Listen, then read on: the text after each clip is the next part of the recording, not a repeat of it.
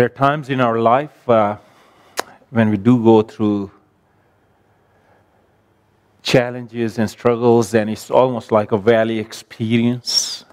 And we begin to question the reality of God.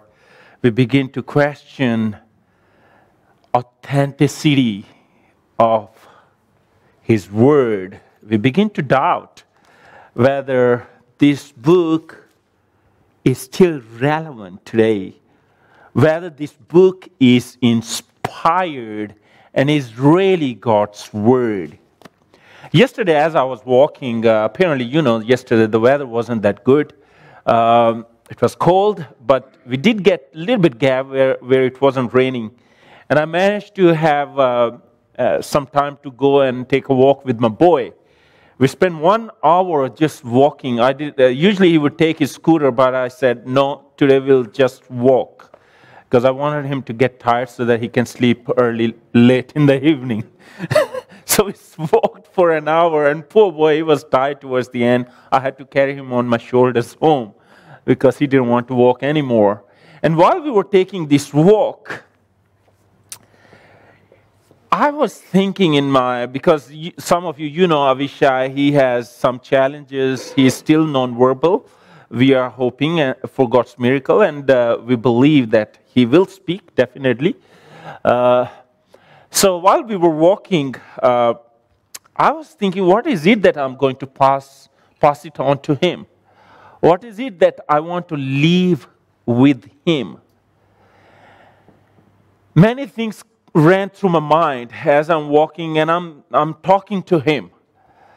Obviously, he doesn't respond back, but he does look at you, and he indicates to you that yes, he is listening. He knows what is going on. And I'm just talking to him, and I'm sharing about God, and I'm telling him Jesus loves you. And as we keep on walking, that's what I was just thinking, that what is it that I'm going to pass it on to him? Joshua chapter 1 has a passage. Can we go to that text, please?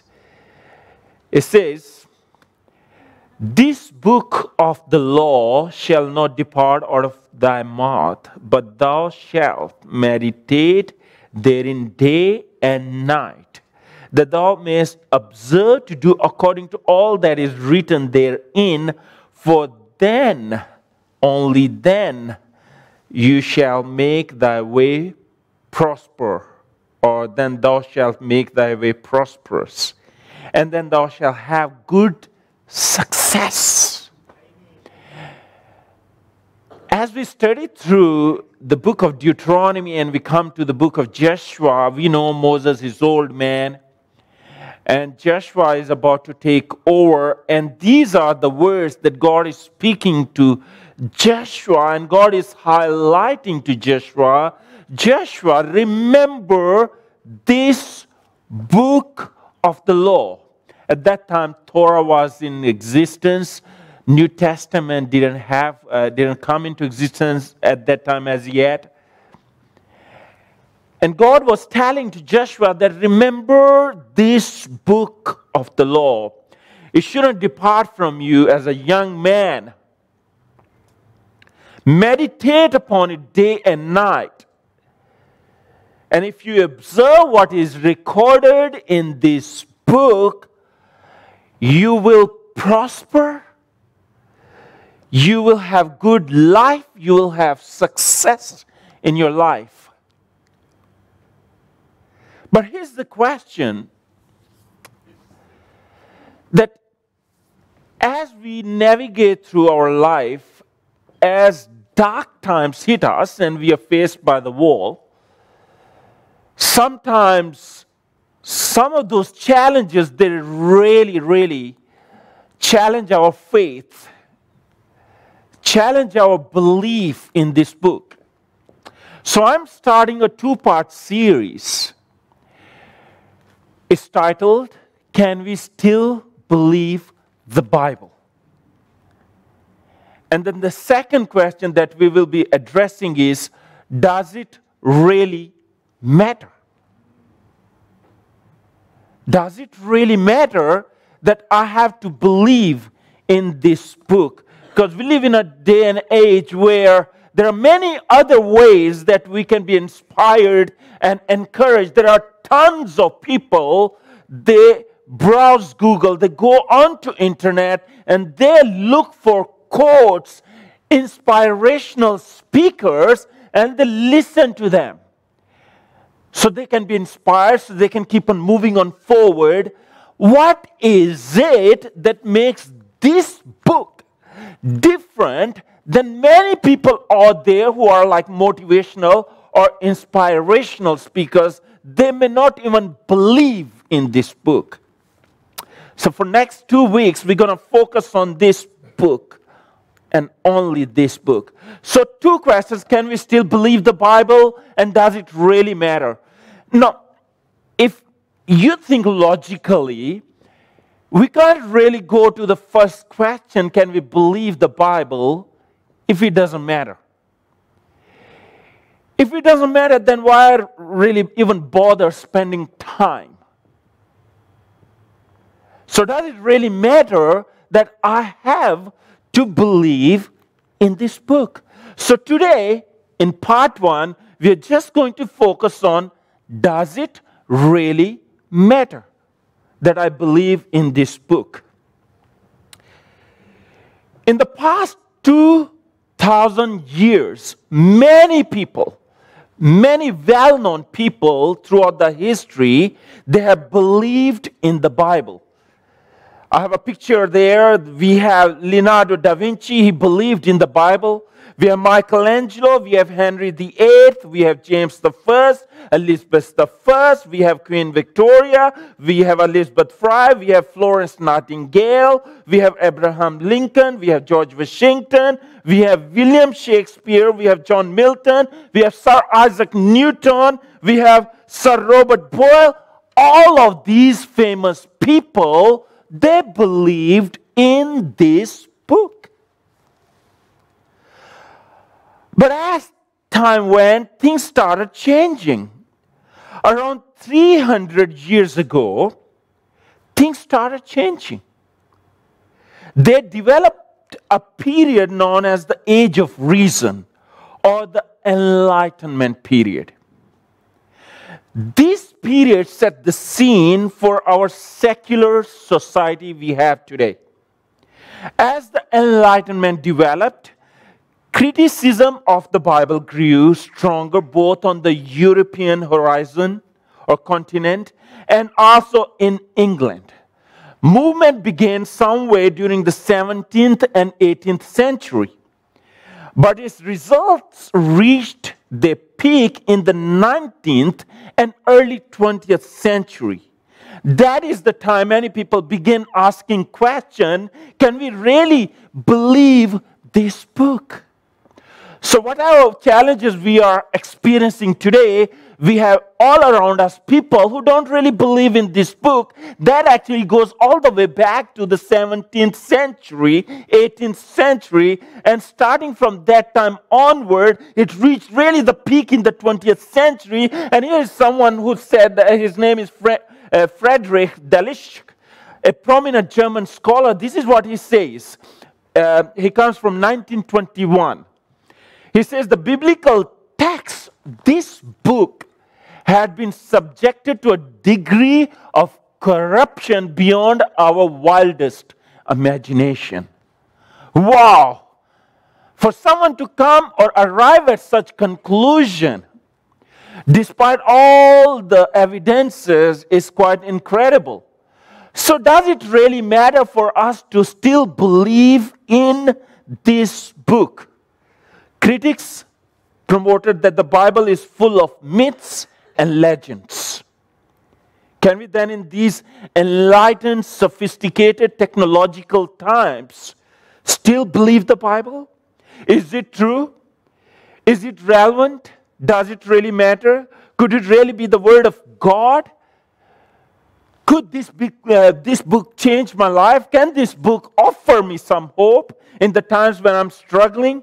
Can this book still be trusted in the times when I want God to talk and let there be thundering and lightning so that I can actually know and be sure that God is out there and I can still trust in Him?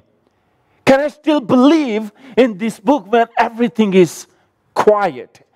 There is no sound, there is no thundering, there is no lightning, and God is nowhere to be seen. There are at least seven reasons why it matters whether we can believe in the Bible. Number one reason, the Bible's own claims for itself. Before I go on and share what I have today, I would like you to have a look at this book. It's written by Brian Ball. Can we still believe the Bible, and does it really matter? It is very much for the beginners. If you're really looking for deep stuff, probably this is not the book, but this has incredible materials that can help us to discover and answer some of these questions, and especially those two questions. So my presentations have actually incorporated some of the materials from Brian Ball. So 7 reasons why it really matters for us to believe in the Bible. Number 1 is the Bible's own claims for itself. Some of the claims that this book has made, if any other book was to make those claims, you would be thinking that person, whoever has written that book, is out of his mind. Imagine if Brian Ball, who wrote this book, was to make some of the claims that this book has made, you would be thinking that Brian is out of his mind. He has no idea what he is saying. So some of the claims this book is making about itself tells us that it really matters for me to actually believe in the book. Number 1 is the Bible's own claims about itself. So it claims, what does this book claims? It claims to be God's word to human race. It claims to be God's word to the world at large. It claims to be God's word to the church. It claims to be God's word that has been communicated to His church, to His people, through apostles and through the prophets throughout the centuries. Number 2, under this first claim that Bible claims to be God's word, and the second one is it records God's hand in history. Through this book, we come to know the history of the people of Israel. We know that God led them out of Egypt. We know that God helped them to cross the Red Sea. We know that God helped them to conquest over Canaan. We know of Israelites that they went into exile into Babylon. Babylonians came and they took them into exile. We know that God intervened for His people and redeemed them and offered them freedom. Bible, this book offers evidence that God has had hand in the affairs of nations on earth. This book tells us that God is the one who removes kings and raises them up. Daniel chapter 2 is the clear evidence of that. Nebuchadnezzar had a dream, and in that dream, God helped him to see that God is the one who will be raising the nations. God is the one who will be allowing nations to fall. This book also tells us that God can cause the rise and fall of nations. He uses earthly rulers and nations to achieve His purposes, even though they do not always realize at the time that they are being so used by God. He can deal with nations in a way that makes them examples to other nations. This book tells us about that. This book tells us about earthly rulers exercise their authority only with God's consent. Nothing is beyond God's sovereignty. In the future, the nations will come before Him in judgment. In Revelation chapter 9, verse 15, we see, and that is recorded in this book. What does that mean? If God has control over nations, if God has control over the affairs of this planet, then definitely God has control over the affairs in my life. That is why it gives me hope. Here's a quote from this book, Brian Ball. This is what he writes on page 12. He says, to many people, including many who are not Christians, the world today seems out of control, plunging inevitably to a final catastrophe. The picture presented by the Bible, however, is of a God who is intimately involved with the world He created, and that history moves inexorably toward a final destiny that is in God's hands. That's why it matters that I must believe in this book.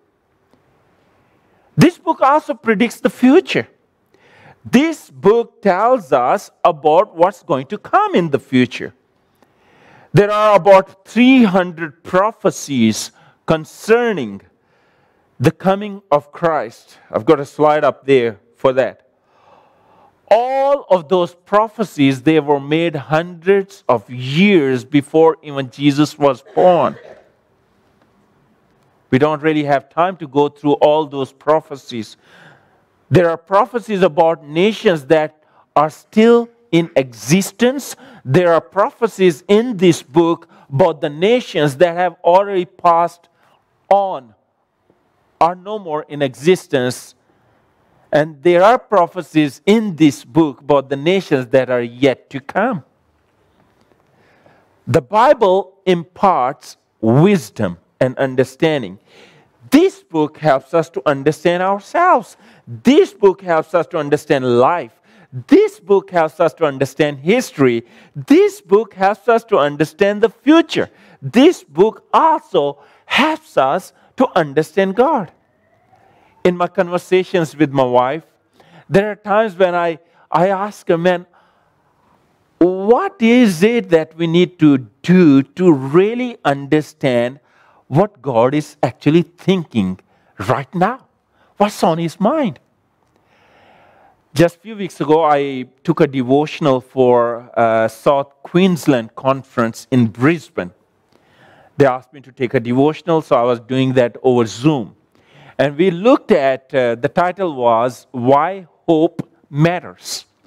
And as I was taking devotionals for their staff, we were asking these questions. Why is it that there are times God is actively working in some people's life and choosing to do certain things in their lives, but in other times you find Him that He is very quiet? For example, when you look at John the Baptist, and the way he died, his head was cut off. Very sad and tragic end for John the Baptist. And then also you look at Isaiah. As you study the tradition and God's word, you discover that under the rulership of Manasseh, Isaiah was actually cut into two pieces. He died really painful, horrendous, tragic death. But then you also discover that there are times when God chooses to save people. Daniel's friends, Shadrach, Meshach, and Abednego, they are thrown into the fiery furnace. And Jesus turns up there. The ropes that they use to tie them up, they burn.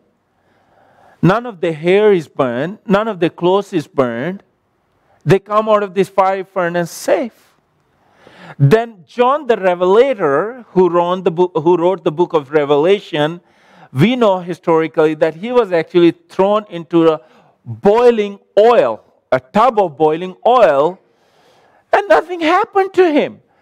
Poor Romans, they didn't know what to do with him, and they finally decided that because we can't really kill this man, they had to just cast him away on an island of Patmos so that he couldn't create any more trouble for them. And as you look at these people's lives, you wonder, why is it that God didn't do anything for John the Baptist when they were coming to kill him, when they were cutting his head? Why didn't God intervene during Isaiah's time when they were cutting him into two? Why is it that God chose to intervene in Shadrach, Meshach, and Abednego's life and save them from getting burned? Why is it that God intervened when they threw John the Revelator into a boiling tub of oil? And he saved him.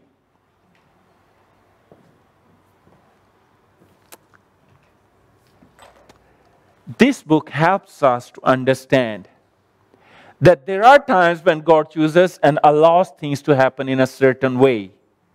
And there are times when God chooses to act and save. But can I still believe God? Can I still believe His book, even the outcome is not in my favor? Even if I end up dying for Him, even if the outcome in my life while I'm navigating through difficulties isn't the positive one, can I still believe this book? This book is a source of information about Jesus. More books have been written about Jesus than any other person. He has inspired more great music than anyone else who ever lived. He has been the subject of more great works of art than anyone else on this planet. More great architect has been created to honor Jesus than anyone else in history. This book records entire life of Jesus, and also to the extent that Jesus is the one who actually divided the calendar into two. His life divided the calendar into BC and AD. I have a quote here I wanted us to read. It says, apart from 3 or 4 brief references to Jesus in early Jewish and Roman literature, which do little more than confirm his existence, the only source of information about this incredibly influential and enduring person is the Bible. Without the Bible, he might as well never have existed. The incalculable good that has come to the human race over the past 2,000 years would never have happened apart from the Bible. So does it really matter that I consider and refer this book to someone else as authentic source of inspiration or as authentic God's word? This book also tells us about the possibility of life to come. All the great works of literature have a theme and purpose, and usually a central character as well. And as we look at this book, in this book there is a theme. In this book we have the central character. In this book we have the news about the life to come. We know that the Bible has the central character starting from the book of Genesis to the Revelation, and that is none other than Jesus. We know that the theme of this book is eternal life. We know that God is in control of the affairs of this planet. God is in control of the affairs that are happening within my life. And the good news is that there is future. There is life to come. And this book offers such hope. This book also offers relevance to life. There are many people who say that this book has nothing to offer. Why should I even read it? I wish we can actually spend time and look at it, because this book is way more relevant than anything that we can find on this planet. This book is relevant to our life. This book is relevant to my affairs and my difficulties. This book is relevant to my times of sickness and death. This book is relevant in my times of discouragement and despair. This book is relevant in times of perplexity. This book is relevant for me in my times of trial and temptation. This book is relevant for me in times of darkness and in times of confidence. This book is relevant for young people, old people, women and men. This book is relevant for human race. Could that be why the Bible remains still as a bestseller throughout the history? There is no other book that has ever been published more than Bible itself. Bible is the bestseller to this day. The Bible talks about birth and death. The Bible talks about youth and old age. It talks about joy and sorrow, hope and despair, poverty and riches, sickness and health. It talks about making and losing it. It talks about pride and humility. It talks about family and friends. It talks about love and hate, peace and war, work and play, tears and laughter, husbands and wives. It talks about parents and children, the past, the present, and the future. And it talks about the real people in the real situations and in the real world. This book has a lot to offer for me. Its ability to change lives. I have a story from Mozambique. The name of the lady is Alema. She lost her father when she was very young. And she had two brothers, and mom was left alone to look after her. And she stayed in Mozambique. She was living in a city, Motipu. And she lived a very, very poor life. In Mozambique, you have, on average, you have nearly 1 in 2 people who are trapped in chronic poverty. And because she lived very poor life, she didn't have much hope. And there was a time when she fell sick, and the people who were around her and the relatives, they told her to actually go and visit witch who can heal her. And the place where she was staying was also not the best place, because she was staying very close to a black market where people just were selling things. They were setting their own prices. So they were really struggling. The mother was really struggling raising these 3 kids. But one day she happened to meet a Christian person who invited her to the church. And here are her words. This is what she says. Can we have the quote, please? The Bible changed my life. A young lady from Mozambique, she says, the Bible changed my life. Whenever I open my Bible, I feel God in the scriptures and can interact with me. The Bible is God in my hands and heart. Without the Bible, my life would be terrible. Without a Bible and Jesus, I would just existing with no hope. But Jesus brought me from existence to life. When I got my first Bible, I felt that I had something in my life. Bible has ability to change people's lives. Alema didn't have much. She was a poor lady, poor young person. But as soon as she had this book, that's all she needed. Her life was changed.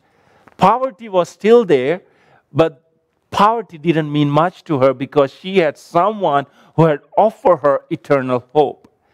She had now someone who controls the universe. She had someone in her hand who knows the past, present, and the future. And that's what gave her hope.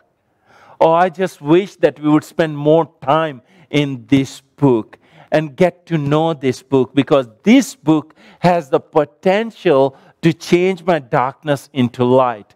This book has the potential to change my despair into hope. The last point that I wanted to, just the 6th one is the base. This book is actually the basis of the Western culture. You know, there are many things today we actually cherish. I come from Pakistan, which has very much of a Middle Eastern culture. But when I arrived in New Zealand, I loved it. And I'll tell you why. Freedom. Freedom, the essence of Western culture is freedom. Freedom of conscience, freedom of speech, having the right to make our own decisions about important things in life, where we live, where we work, and what kind of work we do, who our friends are, who we will marry, how many children we will have, and many other things. There are countries where people don't even have a choice how many children they will have. There are countries where young people don't have choice who they will marry. Parents, they decide for them. So we have freedom of speech, freedom of press, freedom of assembly, freedom to worship. But do you know that most of these freedoms that we actually cherish in our Western culture actually come from 16th and 17th century. 16th and 17th century are the key behind these freedoms that we have today. And that is the time when Reformation took place in history. The Reformation in Europe was a religious revolution against the oppressive nature of the medieval church that had dominated European thought and life for more than 1,000 years. And that did not encourage independence or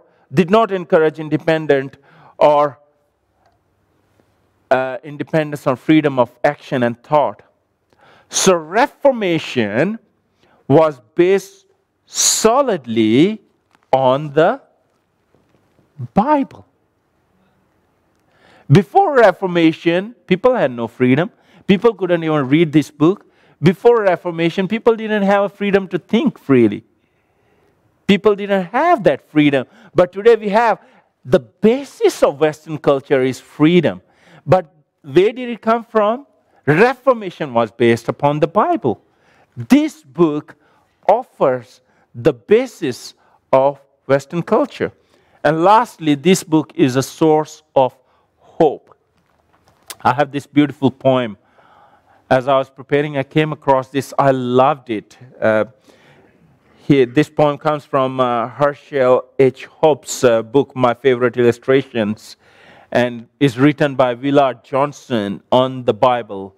It reads, "Generations follow generations, but this book lives. Nations rise and fall, but this book yet lives. Kings, dictators, presidents come and go, yet it lives. Torn, condemned, burned, yet it lives. Doubted, suspected, criticized, yet it lives. Damned by atheists, yet it lives. Exaggerated by fanatics, yet it lives.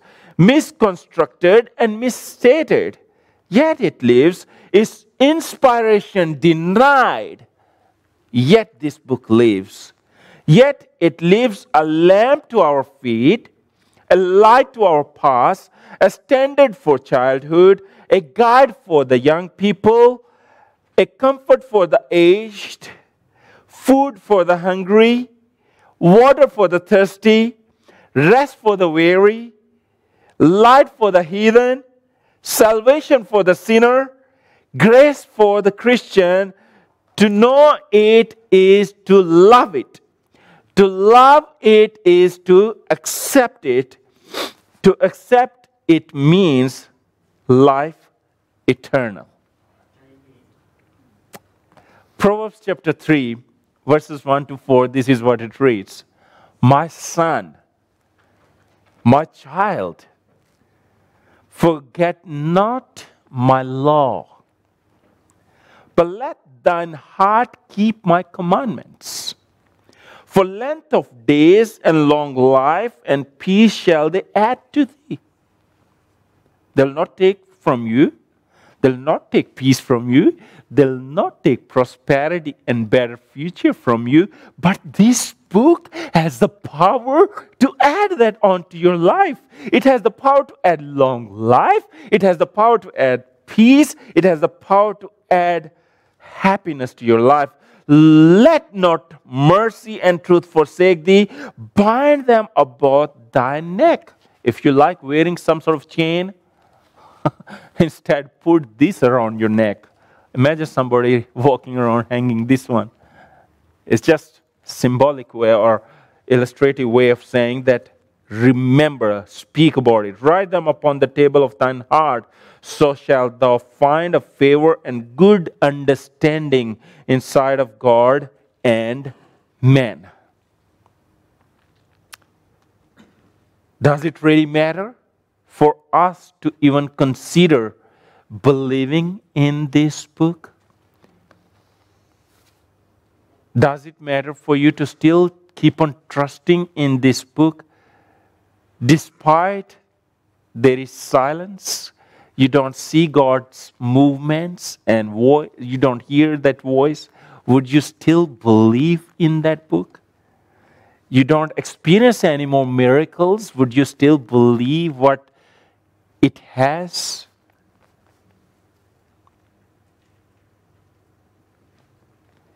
In our next part, we will look at the evidences. We'll go to archaeology, we'll look at the history, because if it matters for me to believe in the Bible, then we'll look at some evidences that actually suggest the authenticity and credibility of this book. So please do join us. Let's pray. Father, we thank you, Lord. Thank you that we have this book